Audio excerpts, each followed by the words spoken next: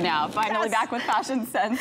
Okay, well, Val, good morning. We know that Hurricane Lane is fast approaching, but you know, if you do want to have a picnic, if you want to have a backyard bonanza, well, you can always do that after to celebrate. Yes, you know. and you know, the picnic doesn't always need to be outdoors, Lindsay. You can have a picnic indoors. You can have it in your living room. You can have it in your kitchen, in your patio. So wherever your picnic takes you, it doesn't need to be outdoors. Okay, well, so here's some great tips. Hurricane Lane picnic inside. Inside, yes. I mean, we're all going to be indoors anyway, right? Yes. So if you have ants around your patio, here's a great all-natural repellent. What you can do is mix equal parts of white vinegar. Okay. And white vinegar is also really good for household cleaning as well. And we'll talk about that in another segment.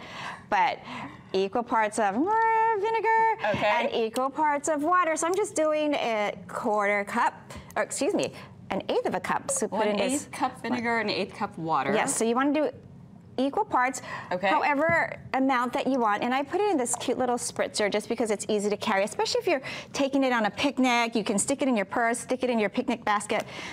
Spritz away. Oh, nice, nice, very good. All natural and repellent. Okay, well that gets away the ants, indoor or outdoor. Indoor or outdoor. Now, ladies, if you don't know where your picnic is going to take you, for example, Le Dîner en Blanc is happening next week, and it's a secret location. So one of the questions we always ask ourselves, what shoe do we wear? Okay, that's Grab your soulmate. These are soulmates, and these are cute little devices that actually wiggle into the bottom of your heel like so, and they prevent your heels from digging into the grass. So look at the difference. Oh, that's so good. That is you know so that good. little limp that you got? Yes. Prevent that limp with these soulmates. Okay, you won't be mining for gold when you wear the normal heel. That's so nice. Now, when packing your picnic basket, some really basic essentials you should always bring with you. Toilet paper. Okay. Indoor, outdoor, on location, have a roll of toilet paper. Hand sanitizer is great. I always like bringing some makeup wipes of coconut water just in case. Trash bags, because you never know where the trash is. And I like also packing some plastic plates. I like using these instead of paper because paper tends to be flimsy. They tend to fly away, especially if you're doing one during this time, right? Everything's gonna be flying away. That is so true.